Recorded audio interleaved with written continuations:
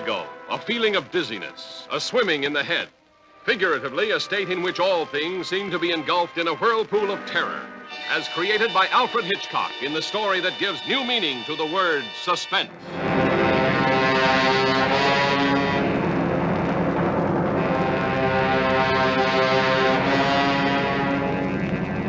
I don't want to die.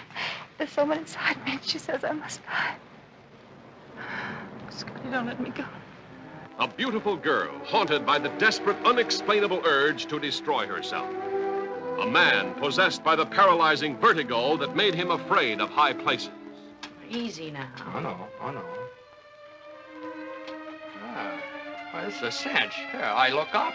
I look down. I look up. I look... What was the strange attraction that brought these two together, in spite of the dark forces that tore them apart? The specter from the past that drew her to the ancient headstone in the mission graveyard. The compulsion that drove her relentlessly to the point of no return.